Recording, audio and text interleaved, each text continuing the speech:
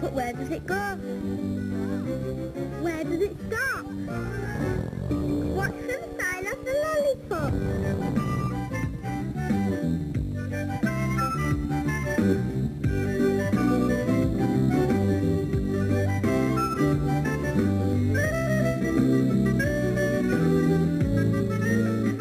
Stop!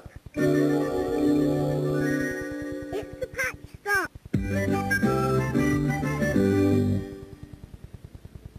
Peggy Patch is with some plants that come from somewhere far away. She's found them in a house of glass. Where's her special place today? Hey,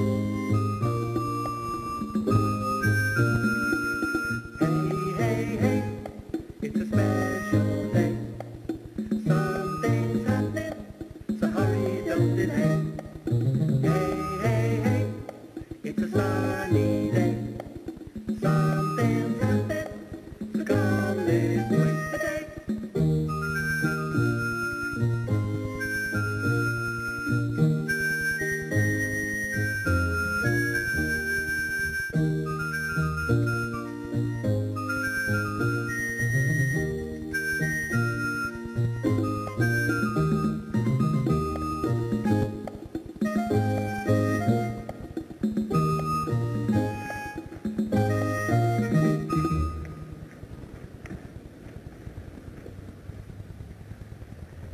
Peggy's in a botanical garden. That's a place where they grow lots of different plants and flowers, especially ones from other countries. They grow the plants outside, but also inside, in big houses made of glass called greenhouses. Can you see the greenhouse roofs over there? They look big even from here. Peggy's inside one of the greenhouses. See if you can spot her.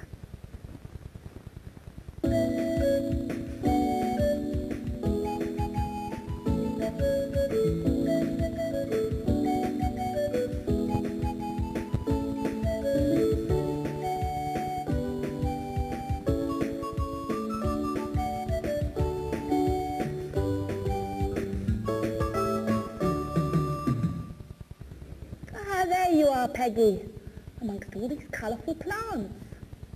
Normally these plants grow outside in their own country, but it's too cold here, so they're grown inside the greenhouses, where it's hot and wet.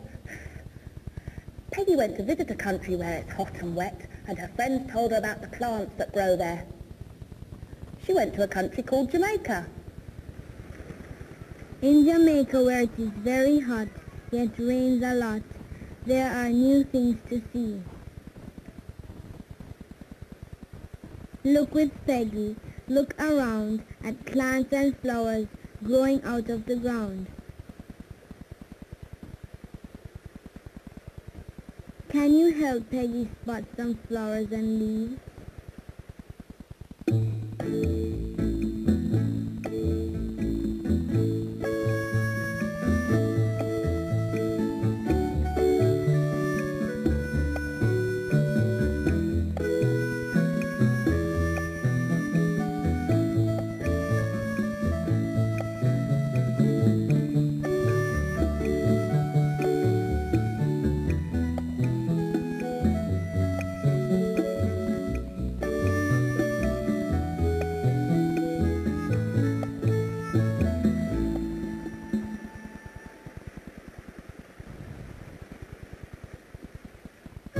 Did you notice these heart-shaped leaves?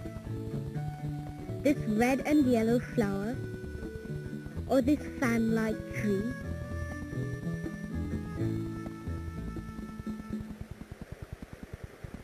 Peggy did.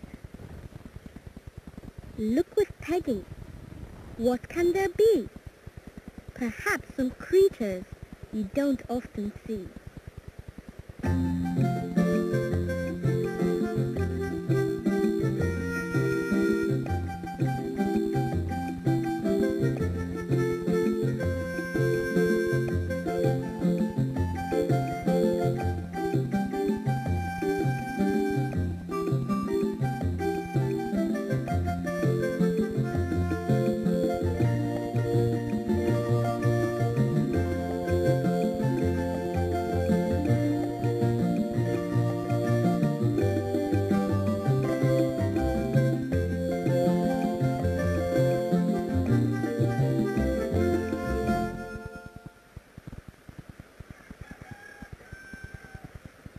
Hello, Peggy. Did you spot this pale green lizard? Or that Jamaican hummingbird? And this great big spider? Yes, Peggy did.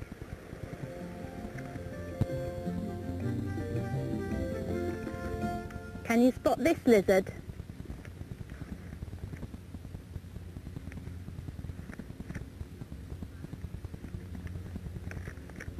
There it is. I'm just helping Peggy make a scrapbook to remind her of a visit to Jamaica.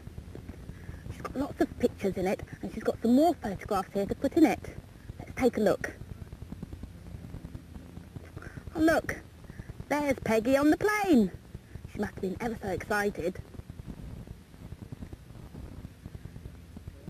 And here is someone climbing a coconut palm to get to the coconuts right at the top.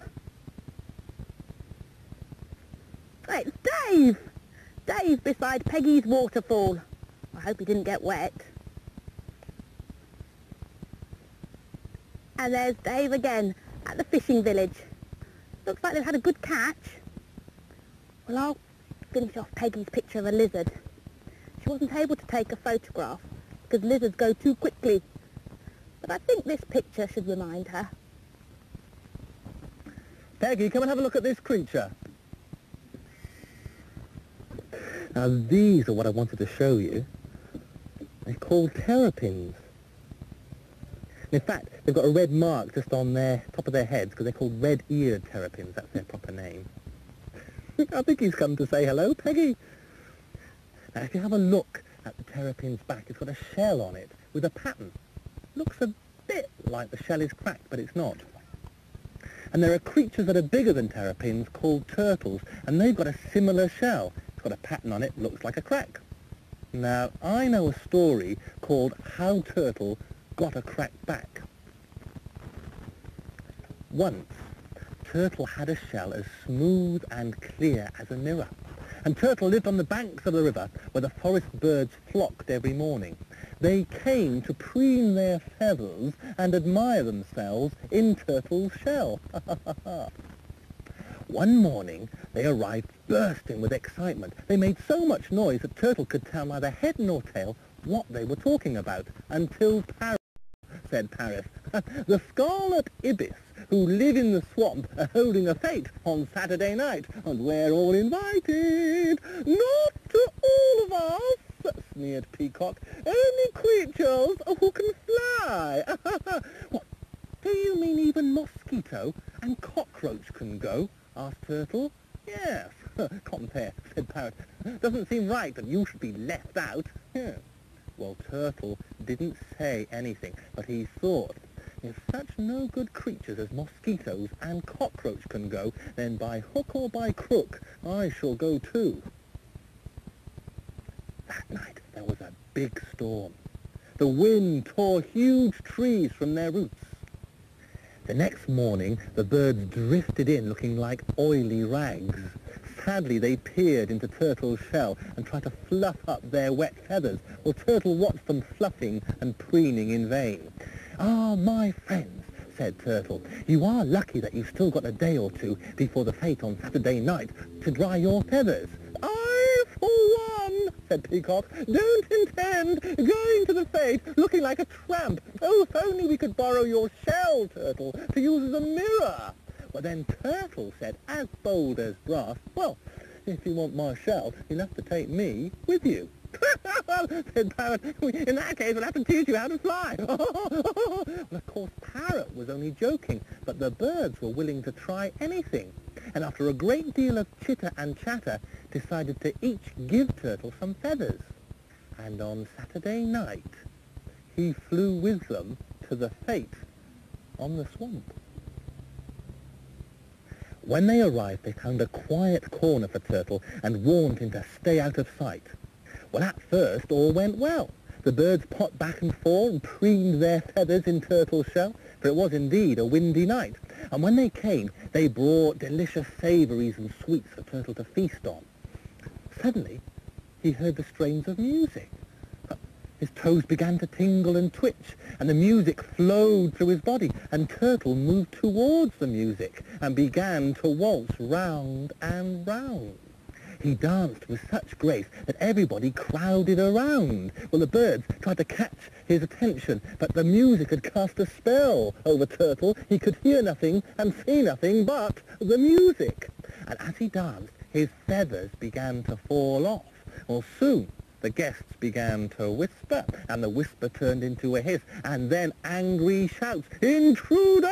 Who brought him? He's not one of us! Tear those feathers off!" Well, the birds saw what was going on and decided it was time to get Turtle out. Well, Turtle had enough feathers left to fly away with the birds, but he wasn't a bit sorry for all the trouble he'd started. He boasted about his performance. "I fly like a bird," he said, "and I dance better than any bird." Well, that was the last straw. The birds were so angry that they stripped all the feathers off Turtle, and he fell from the sky. And as he fell, he turned round and landed whack on his back. His shell was so hard it didn't break, but it cracked all over. And from that day to this, he stayed just so.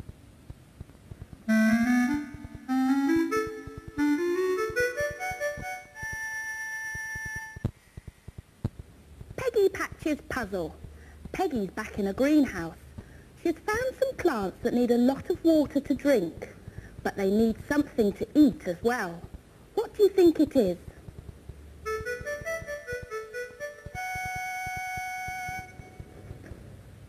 All these plants like to eat flies, and this is called a Venus flytrap. And can you see the little hairs inside? Well, when a fly walks on those, the plant snaps shut and catches the fly. And these little teeth on top are like the bars of a cage to keep the fly in. I wonder if it's hungry. I've got some flies here. I have detached these hairs like a real fly would when it's walking around. Oh, yes, that one's hungry. Any more ready for lunch?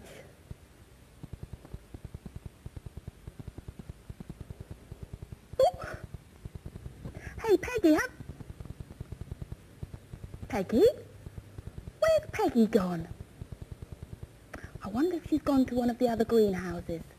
See if you can find her.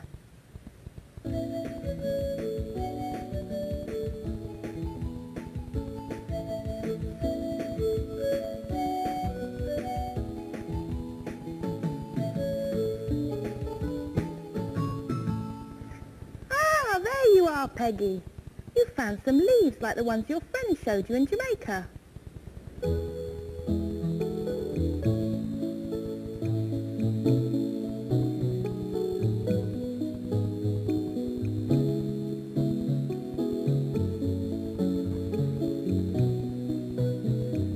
Leaves everywhere, luscious and green, spread out in the sun more than you've ever seen. Big as a hand, or tall as a tree, so many leaves growing free in Jamaica, Jamaica, Jamaica, Jamaica, Jamaica, island in the sun.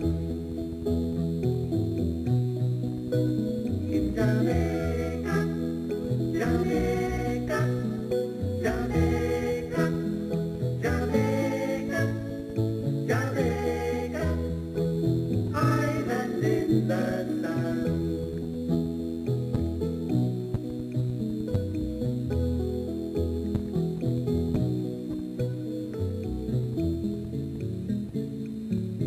Here you are, Peggy. Here are some leaves for you.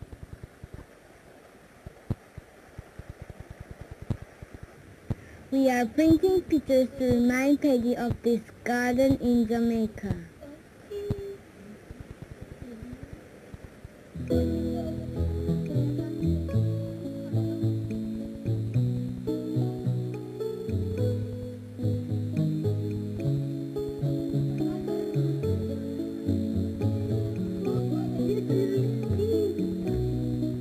Leaves like dinner plates, smooth and flat, covered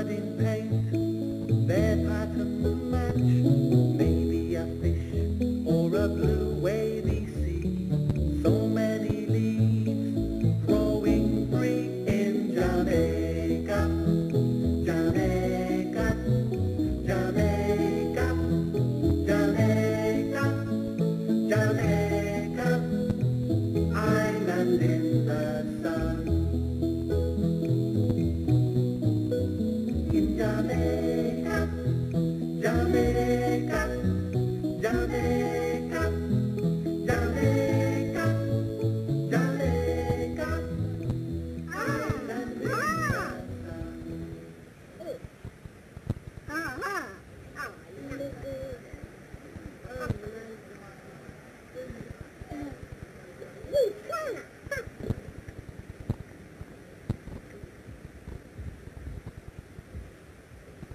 Look at this, Peggy.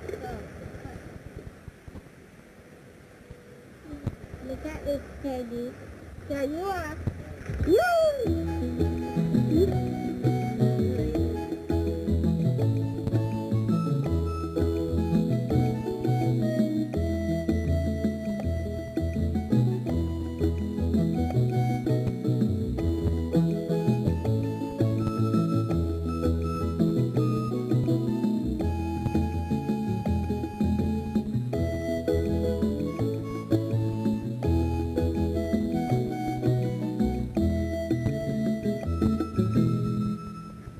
There you are, Peggy.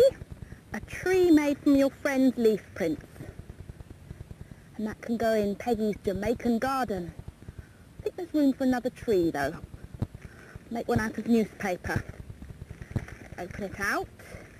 And now just roll it up. Roll it all the way to the edge. Like that. And then a bit of sticky tape there. And some sticky tape there. And now to cut some leaves. Mind your fingers and just cut part way down through all the bits of paper. All the way down. Last bit. There you go. And now you just pull it up and the tree grows. There we go. And that can go in the corner over there. Why not take a look round Peggy's Jamaican garden? Well, there are lots of trees and vines. And look, there's a parrot in that tree. And here is a waterfall that goes all the way down into a pond that's surrounded by brightly coloured flowers. And what's that on the rock?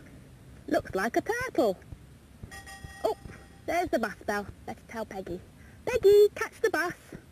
Peggy will be on another patch next week. She'll see you there. Bye.